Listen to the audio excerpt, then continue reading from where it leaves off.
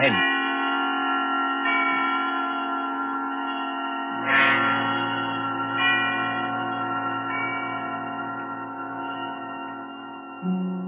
This is the Man in Black, here again to introduce Columbia's program, Suspense. Our stars this evening are three. The order of their appearance, they are Walter Hampton, one of the theater's proudest names for two generations, and Susan Hayward and Lee Bowman, two of Hollywood's brightest younger stars. The story called The Dead Sleep Lightly by John Dixon Carr is tonight's tale of suspense. If you've been with us on these Tuesday nights, you will know that suspense is compounded of mystery and suspicion and dangerous adventure.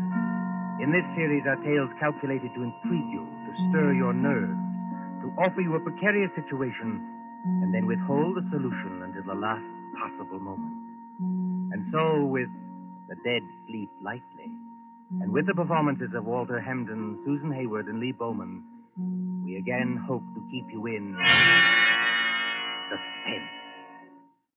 Ashes to ashes and dust to dust. Meadowvale Cemetery, not far from New York. Meadowvale Cemetery, on a dim gray morning in early April, when rain forms a mist across leafless trees and white gravestones. You see, over there, the group of silk-hatted gentlemen, each with his protecting umbrella, gathered around an open grave. You see the clay soil freshly dug. You can hear perhaps the creaking of support as the coffin is lowered into its everlasting house, and the droning voice of the clergyman. I am the resurrection and the life, saith the Lord. He that believeth on me, though he were dead, yet shall he live. Live? Quiet, Mr. Templeton, please. What's wrong with old Templeton? Please, sir, remember where you are. She's not alive, I tell you. She's not alive.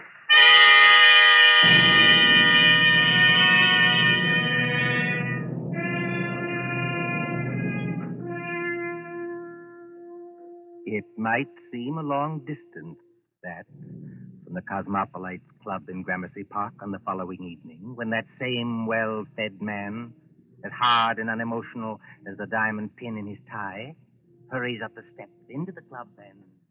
Porter. Yes, Mr. Templeton? Tell me, Mr. Wilmot in the club, do you know? Yes, sir. Don't you see him? See him? Where? In the lounge over there, sir. Sitting by the fire. Yes, of course. I'm a little upset. You're a good fellow, Henry. I won't forget you. Thank you, sir. Excuse me, sir, but aren't you going to take off your hat and overcoat? Never mind my hat and coat. Just tell me one other thing. When I came into the club, was there anybody following me? Following you, Mr. Templeton? Yes, a woman. A woman with a long skirt and a heavy black veil. There aren't many women who wear that kind of dress nowadays, sir. Look out into the street. Do you see anybody? No, sir. There's just, What's that? Oh, that's only the old street musician, sir. He doesn't mean any harm. I won't have that tune played, you hear? I'm used to getting my orders obeyed, and I'm going to have this one obeyed. Here's some money. Go out and tell him to go away. Yes, sir, if you insist, but... Do as you're told and don't ask questions. If anybody wants me, I shall be with Mr. Wilmot. Very good, sir.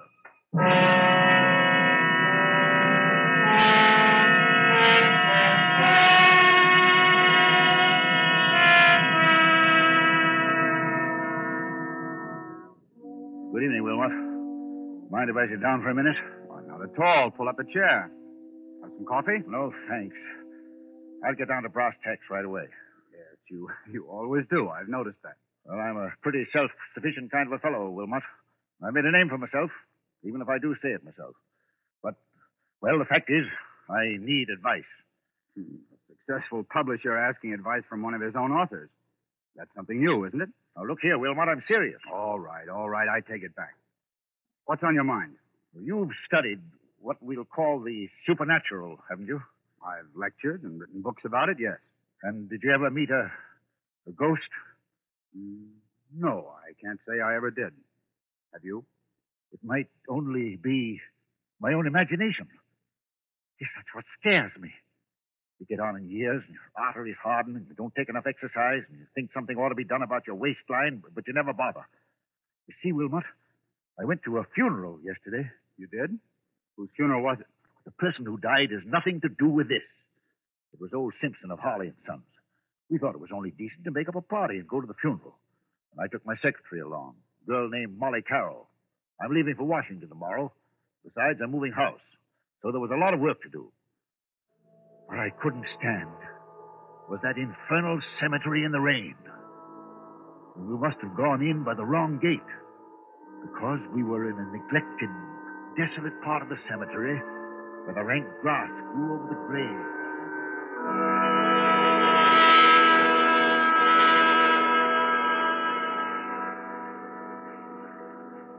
You'll oblige me, Miss Carroll, if you first find out the proper directions of our places. We've come in the wrong gate to the cemetery. Well, I'm sorry, Mr. Templeton. I thought What you thought doesn't matter now. This is the wrong part of the cemetery. My shoes are absolutely ruined with wet clay. Well, it isn't doing my own shoes and stockings any good either, Mr. Templeton. If there's been any damage to them, Miss Carroll, I'll replace them. You never found me ungenerous, now have you? Well, not exactly ungenerous, no. I'll pay you the compliment, Miss Carroll, saying that you're the best secretary I ever had. Thank you. Yet you want to leave me. Yes, I want to get married. That's what Mr. Barnes is telling me. And who is this paragon of yours? What does he do? Does he make any money? Well, Frank's a radio technician. He's not very wealthy, I'll admit. Wealthy? A radio technician. I'll bet he doesn't make as much as I pay you. Yet you want to get married. Well, is there anything very strange about that? Yes, if it interferes with your career, if it... Good Lord. Look at that. Look at what, Mr. Templeton? Over there, where I'm pointing. You mean that? It's only an old gravestone covered with weeds and brambles. I haven't seen that grave in years. It looks rather neglected. It is neglected, isn't it? Will you go closer, please, and read the inscription? Mr. Templeton, Do as I tell you, please. it says... Let's see if I can get some of these weeds aside. It says, Sacred to the memory of Mary Ellen Cleaver, born September 5th, 1892, departed this life March 25th, 1919. Thou shouldst still be adored as this moment thou art. Let thy loveliness fade as it will. If you lower that umbrella, Mr. Templeton, you'll get soaking wet. Sentimental trash. But she always liked it. She always liked it. Mary Ellen Cleaver. Did you know her? Very well indeed. She was my wife. Your wife? But I never knew you were married. Neither does anybody else. Where's my flask of brandy? What have I done with it? It's in your hip pocket, Mr. Templeton, but do you think that's very wise? You've already had more than enough. Whatever I do is wise, Miss Carroll. Well, we were married very young. She was a nice little thing. I was fond of her, yes. But she couldn't have helped me. I'm not a snob, but she wasn't in my class. No style, you know, no manners, no education. Indeed. Could I have introduced her to the friends I was making? No. Wouldn't have been kind to her. She didn't even want to go to the places where I was invited. She'd sit at home and say, what was it like? Did you have a nice time? What was Mrs. So-and-so wearing? And she loved me. I'll put that to her credit. But You left her? I thought it was the kindest thing to do, yes. She went away. Then I heard she'd had... Had what? Nothing. Doesn't matter. Well, there was a war on. I attended the peace conference in Europe. Never even knew she was dead until I heard some friends had buried her. I always promised to call her up. She said she'd come back to me if I did. You couldn't call her up now, Mr. Templeton, even if you wanted to. No, I suppose not. But I was fond of her. I wish there was something I could do. Well, you could have her grave cared for. Have some flowers put on it. That's it. That's an idea. She'd have liked that. Can you take care of that for me? I'll look after it tomorrow morning, Mr. Templeton. But how will they ever be able to locate the grave? There must be thousands in this cemetery. Oh, each grave has a number, you know, cut into the stone so you can identify it. This is number 1212. 1212. Sounds like a telephone number, doesn't it? Yes, doesn't it? Meadowvale 1212. Poor girl. I was fond of her. Please, Mr. Templeton, come along and please, no more brandy. You've got a funeral to attend. And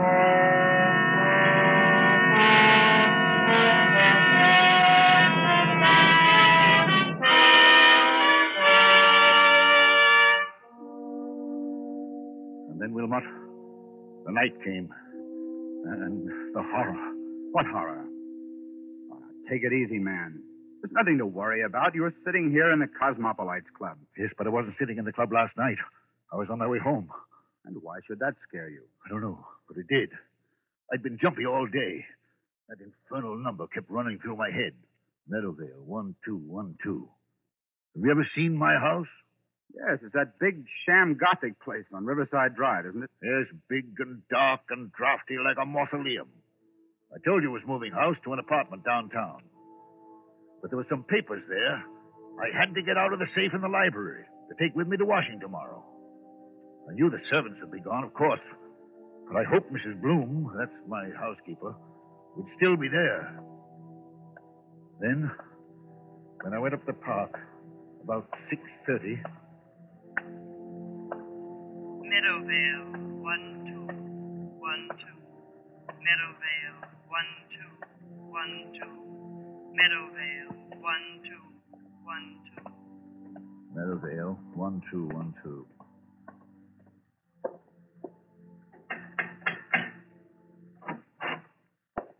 Mr. Templeton, this is a surprise.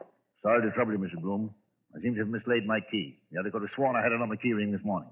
It's no trouble, Mr. Templeton. Only, I hope you're not planning to spend the night here. No, I'm going to a hotel. Why do you ask? Because they've disconnected everything except the electricity and taken away most of the furniture. I haven't touched anything in the library. No, sir. I told them you said to leave that. But it does seem a pity in a way. What seems a pity?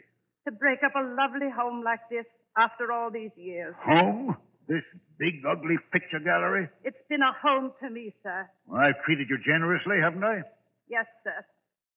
I'm sorry. I've got several hours' work to do, Mrs. Bloom. A whole safe full of papers to sort over. I'm going to the library and... What's that you're hiding behind your back? I'm not hiding anything, sir. All the same, what is it? It's only a music box, sir. I found it in the attic when the moving men were here. If I hadn't known there were, well, no ladies in your life, I'd have said it belonged to one of them. I love to hear them, sir. May I? Mrs. Bloom. Yes, sir. If you don't want me to smash that music box, turn it off. Yes, sir, I'm sure I never... I'm going to the library. If you can find any sandwiches and coffee, bring them. Yes, sir. Excuse me.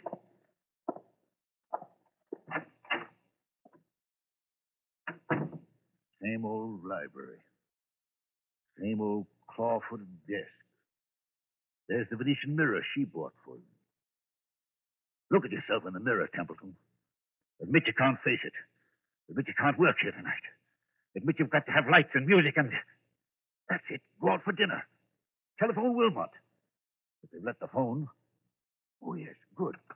Here it is. Hello. Yes, sir. Number, please. Number, please.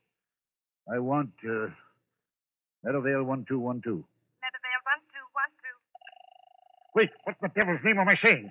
Change that, I want... Hello, my darling. I knew you'd call me when you needed me. Who's that speaking? Who are you? It's Mary Ellen, dear. Don't you recognize my voice? You're not Mary Ellen. This is a trick. Mary Ellen is dead. Yes, dear. But the dead sleep lightly, and they can be lonely, too. And now that you do need me... I don't need you. I don't need anybody. I'm coming back to join you, dear. It's not easy, but I'll be there by the time the clock strikes 7. I'll wear a veil because I don't look very pretty. I won't have this. I won't listen to you. I won't. Goodbye, my dear. Remember, when the clock strikes 7... Mrs. Bloom. Mr. Templeton, what on earth is the matter? Who's been playing tricks on me? Tricks, sir. I don't understand. Who spoke to me on this phone? But, sir, nobody could have spoken to you on that phone. Nobody could have. What are you talking about? That phone's disconnected, sir. Disconnected? Yes, sir. The man came here this afternoon and took that little metal box off the wall and rolled all the wires up and put everything on the desk there. Said he'd be back tomorrow to take it away. Mrs. Bloom, that's impossible. Look for yourself, sir. You're standing in the middle of the room holding that phone, and the wires don't lead anywhere. That's true. So you couldn't very well have talked to anybody on the phone that wasn't connected. Now, could you? I tell you, I got the operator. I heard it ring. I talked to someone else. Oh? And what did that person say? She said she'd be here to visit me when...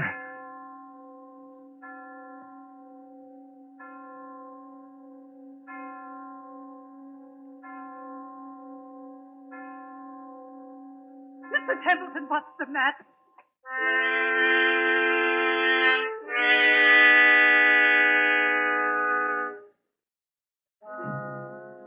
And so, Wilmot, that's what happened last night. The phone was disconnected. It was Mary Ellen's voice. There's no doubt about that.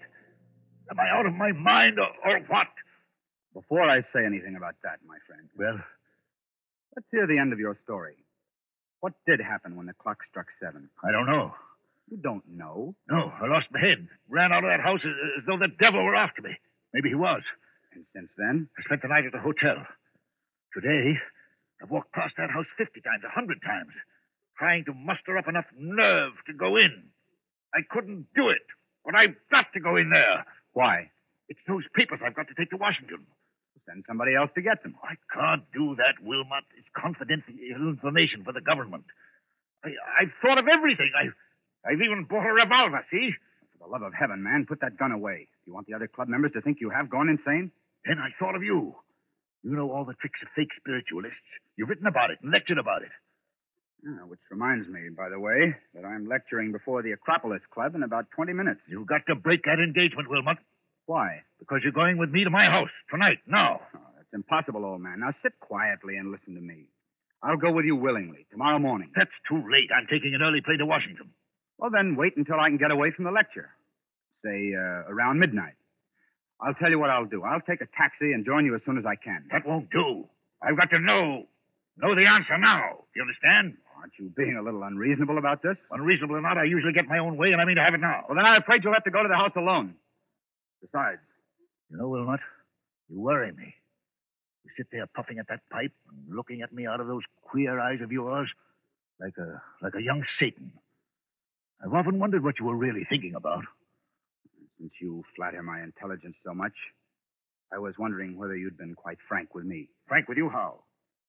About your late wife, Mary Ellen Kleber. What about her? Well, after she left you, something happened that, you don't like to talk about. Was there, by any chance, a child, a son, for instance, or... Did you say a son? Yes. I don't know what you're talking about. Well, then let's agree not to understand each other, shall we? Now, are you coming with me or aren't you? I tell you, man, I'll get there as soon as I can. All I can think about is the wet red clay in that cemetery, and the dismal grave in the rain, and what her face might look like if she raised the veil, and what am I going to see in that house? What am I going to see in that house?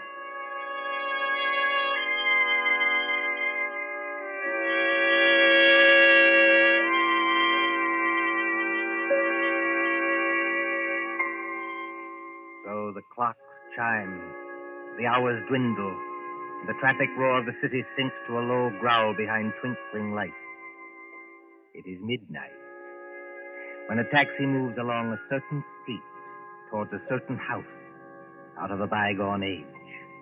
Lightless, black against the stars, surrounded by iron railings and with a path bordered by fir trees leading to the front door. Look, too, with the face of Mr. Patrick Wilmot when that taxi draws near. All right, driver. This is the place. I'll be in wait for you, sir. No, you needn't wait. Keep the change. Thank you, sir. Good night.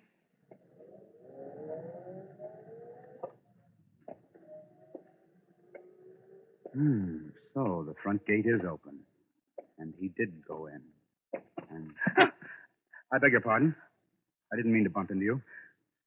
Mr. Wilmot. You know who I am. Oh, yes. I've seen you several times at our office. I'm Molly Carroll, Mr. Templeton's secretary. What are you doing here? Well, it's Mr. Templeton. What about him? Well, that's what I want to know.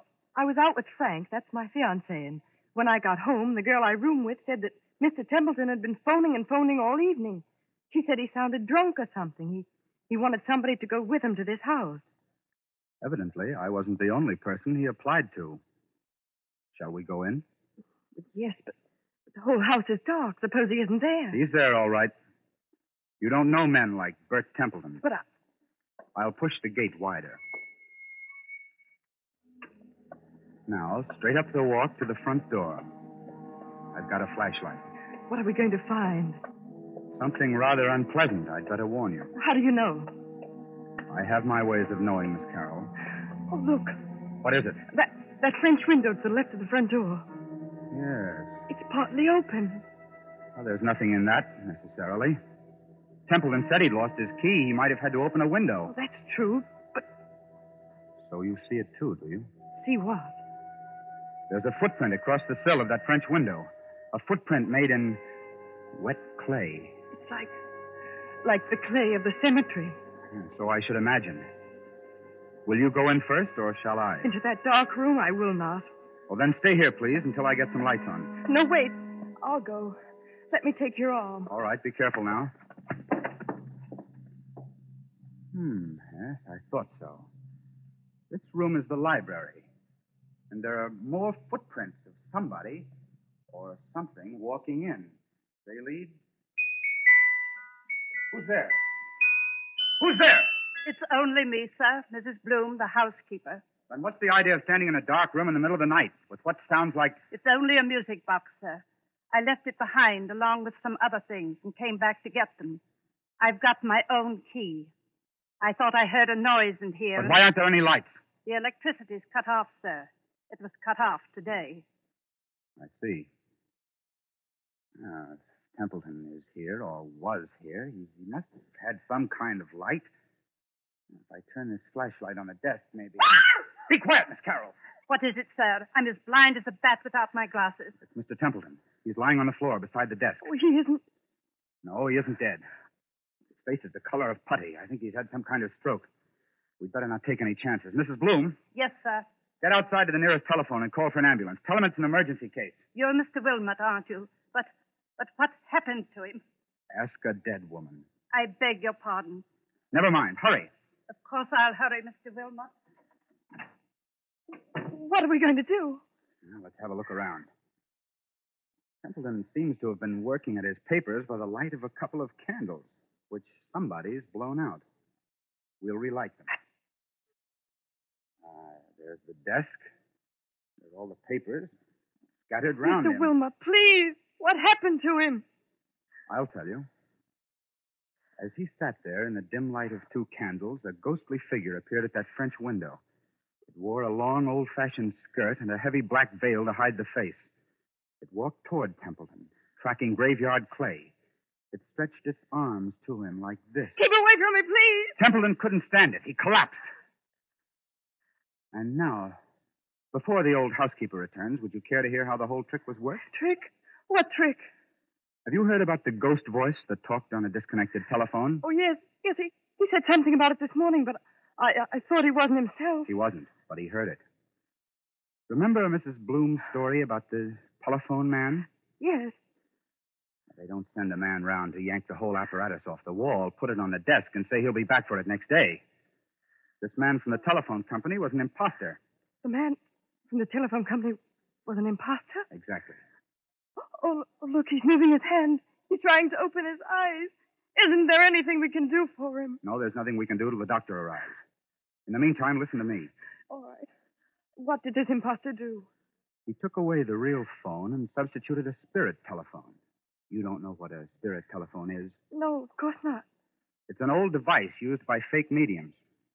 You see a telephone without wires standing on a desk, like that one. You pick up the receiver and talk to the dead. Of course, you never really talk into the phone at all. But if you don't talk into the phone, then... Fixed underneath the desk is a tiny microphone with hidden wires leading to another room in the same house. That microphone picks up every word you think you are saying to the phone. Is that clear? I think so. Now, the dummy telephone is really a low-power radio receiving set. Somebody in another room can talk back to you after hearing what you say on the wired microphone. Then, Mr. Templeton... If Templeton hadn't rung Meadowvale 1212, then rest assured that same number would have rung him. Well, then the scheme couldn't fail either way. But, you see, there's one thing in this matter I haven't got quite clear even yet. And what's that?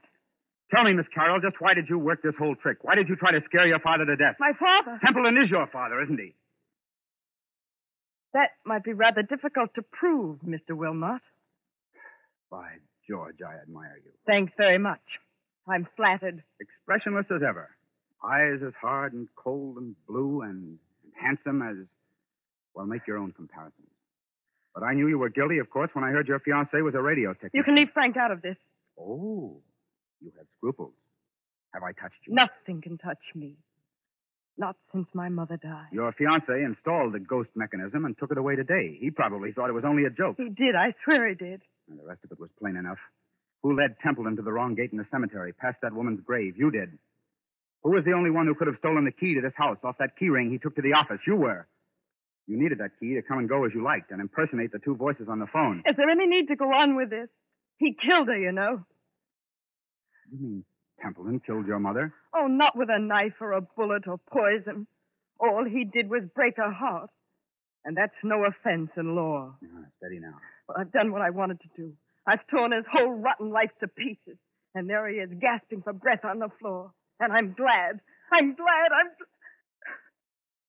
Oh, God, forgive me. He is my father. Does he know you're his daughter? No, of course not. When I went to work for him as a secretary, he hadn't even seen me since I was a child. But I got near him. I worked for years to get near him. No, I wish I hadn't. Now, look here, you've got to pull yourself together. Why? Who cares? That's the ambulance coming and maybe the police. What do I care? Tell the police what you like. My dear girl, you don't think I'll tell them anything. I'm merely an onlooker, an amateur Satan who doesn't believe in ghost voices. Mary Ellen. What's that? Templeton, his eyes are open. He's trying to get up. Mary Ellen. It's as though he could see something that we can't What's see. that he's got in his hand? It's a revolver. He had one at the club. He's putting it against his chest. I'll stop him. Look out! Look out! Oh, he did love her after all. And now he's tried to join her. Oh, don't let him die. He's all right, Molly. You grabbed the gun just in time. If he doesn't die, I'll make it up to him. I swear I'll make it up to him. I tell you now, he's not going to die. But Mary Ellen. What? Mary Ellen. But what? But what? Mary Ellen. I was just wondering, is there a ghost in this room tonight?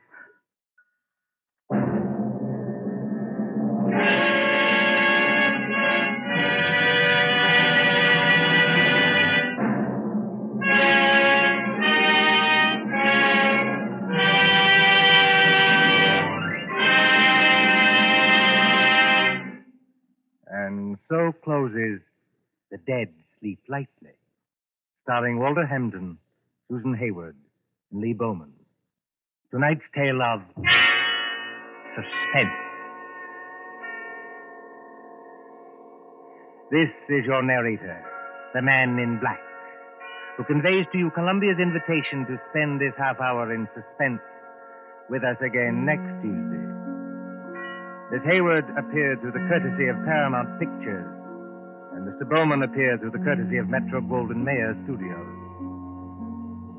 William Spear, the producer, John Dietz, the director, Bernard Herrmann, the composer-conductor, and John Dixon Carr, the author, collaborated on tonight's Suspense.